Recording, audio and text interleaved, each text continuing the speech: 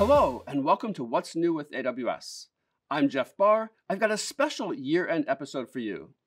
First up, let me remind you of the top 50 or so reInvent launches, and then I'm going to dive into a few of them in more detail. So here we go. All the major announcements from reInvent.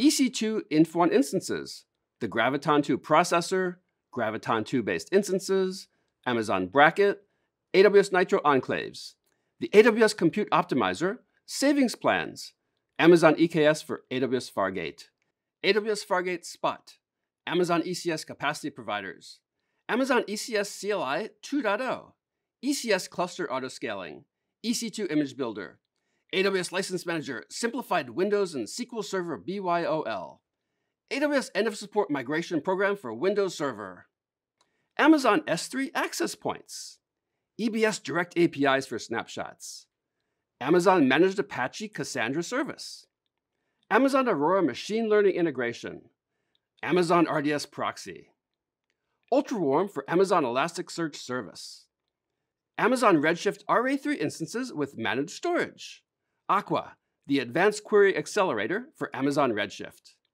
Amazon Redshift Federated Query, Amazon Redshift Data Lake Export, AWS Data Exchange, CloudTrail Insights, AWS Detective, AWS IAM Access Analyzer, AWS Single Sign-On, AWS Transit Gateway Inter-Region Peering, AWS Accelerated Site-to-Site VPN, AWS Transit Gateway Network Manager, Transit Gateway Multicast, Amazon VPC Ingress Routing, Provision Currency on AWS Lambda, HTTP APIs for Amazon API Gateway, AWS Step Functions Express Workflows, Amazon Event Bridge Schema Registry, Amplify for iOS and Android, Amplify Data Store, the Amazon Builders Library, Alexa Voice Service Integration for IoT Core, Container Support for AWS IoT Greengrass, AWS Outposts, Local Zones, Wavelength Zones, Amazon Transcribe Medical, Amazon Augmented AI,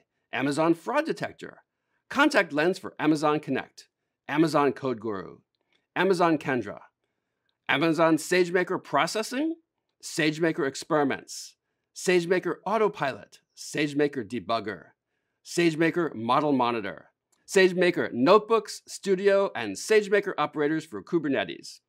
There's blog posts for just about all of these, so check those out. Now let's take a deep dive into just a couple of these launches. Provision Currency for AWS Lambda. This allows you to address cold start latency while Lambda prepares execution environments. You simply provision the desired number of environments per function or per alias. You set the number, and it's ready in minutes. Works with any of the Lambda triggers, and you simply pay for the amount of concurrency. The Event Bridge Schema Registry. As you might know, Event Bridge helps you to connect applications together using events. The schemas describe the events and their structures, and now you can find them and store them in the new Schema Registry. It also generates bindings for use in your favorite IDE. Net result, you can build better apps faster. Last one, new S3 access points. There's many different ways to use an S3 bucket, including as a data lake. When you do this, managing permissions for that bucket can be very challenging. The new access points give you fine-grained control. You can have multiple of these per bucket, each with their own policy. You can control the operations. You can allow access only from a specific VPC. You can even write policies that reference IAM users.